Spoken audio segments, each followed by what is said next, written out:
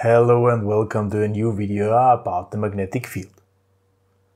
I'm wearing again my t-shirt, so it's time for a little Maxwell. We already know 3 of our 4 Maxwell equations. Let's have a look. Here, this is Gauss's law for electric field. This is Gauss's law for magnetic field. And the bottom one here, this was the Maxwell's law. And what is missing is the third line here. The third line is the law of induction. Very important effect, because without induction we would not be able to use electricity. So I'm going to explain this now. What is this law of induction? Right, so do you remember Gustav Kirchhoff and his laws? There was this loop law where I said, okay, this is only valid as long as there are no magnetic fields. Now we're talking about magnetic fields, so we will extend this loop now. Let's draw a loop. So we have here a voltage source. We might have here some resistors.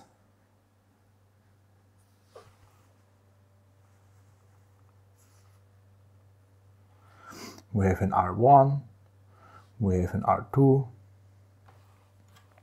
Then we have our voltages, U0, U1, U2. We have a current here, of course, where a voltage, there is a current, I. This was a typical loop, right? So, what is the loop?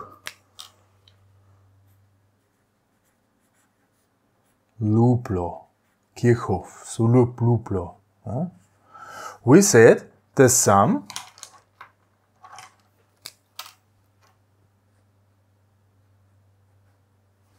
of all UIs inside a loop is 0 volts. So in this case, this would be U0 minus U2 minus U1 is 0 volts. This was the loop law. And now we make our extension. Okay? We make our extension. We say here, this direction, through the loop, we have a magnetic flux. So linked magnetic flux through a loop. Right? This is already suspicious. If there is somewhere a magnetic field, then this is no longer valid. So here,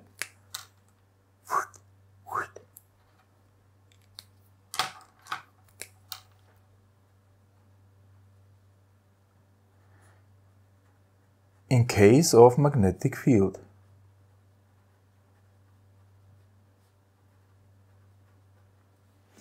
we have to substitute this. And the substitution is the sum of all UI is minus the change rate of the linked flux over the time. Mind the minus. Mind the minus. Right hand, right screw, right helix, right hand helix. This is important.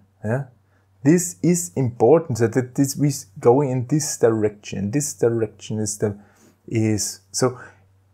Once this is getting lower, we will have magnetic field in this direction, a voltage in this direction. This is the law of induction.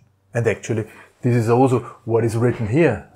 Here we have the change rate, And this is the local representation of the flux. It's the flux density, negative change rate. You see this minus, yeah? And this here is the vortex density of our electric field. So how drivey, how vortexy this is there. Yeah? This is university mathematics, yeah, and this is our version, yeah. This is for microscopic, and this is our macroscopic effect there. Yeah. So once we have a change rate of a magnetic flux, we do not have zero voltage, we have additional voltage. Okay? Like said, mind the minus, right hand screw is very important in this matter, that we know in which direction the additional voltage is summing up. All right? So this is the law of induction. Write this in. Law of induction.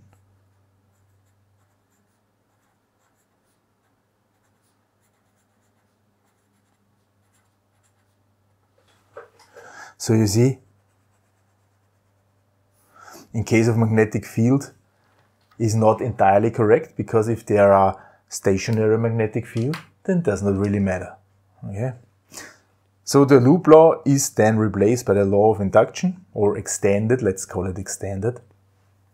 And so we have a change rate of a magnetic flux. Where can this change come from? Yeah?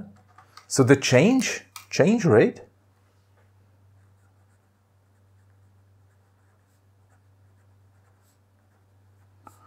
of the magnetic field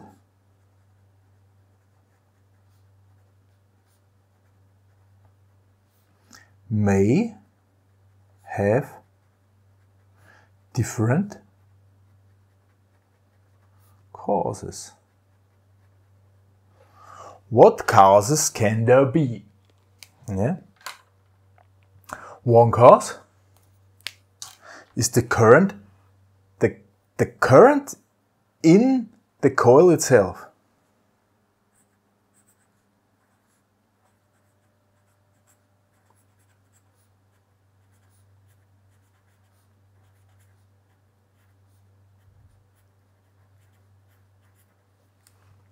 One possibility. So if this current here is changing over time, if this is not a fixed value, if this is changing, then this current will produce a magnetic field, and if the current is changing, the magnetic field is changing, and so it is influencing itself. Alright? So this is self-induction.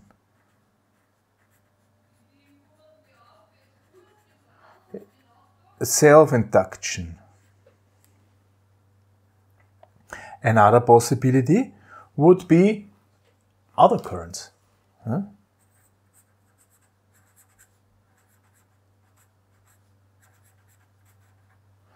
Other currents.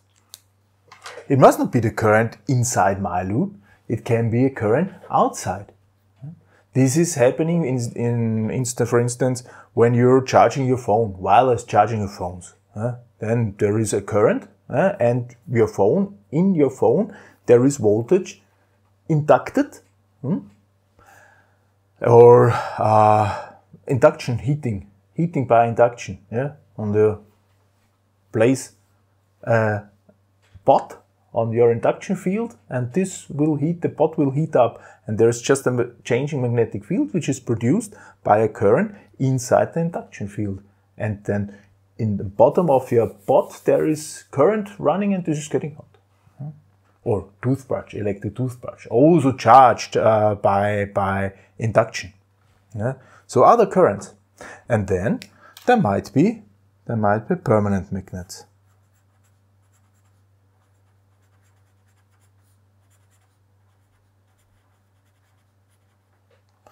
Permanent magnets,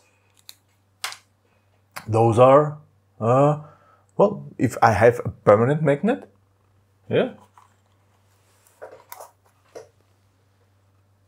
permanent magnet, and I'm passing this permanent magnet over my loop the whole time, then inside this loop there's a changed magnetic flux, changed magnetic field, because now it's there, now it's not, now it's there, now it's not, now it's there, now it's not, and I am introducing here voltage. Some generators work that way. Permanent excited generators, permanent with permanent magnets. This is the usual way also how to produce energy. You use the law of induction. Okay? In the next videos we will talk about all those stuff, one by one. Next video we will talk about the self-induction.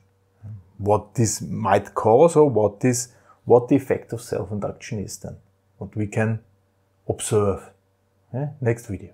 But this time, thank you very much for listening. Goodbye.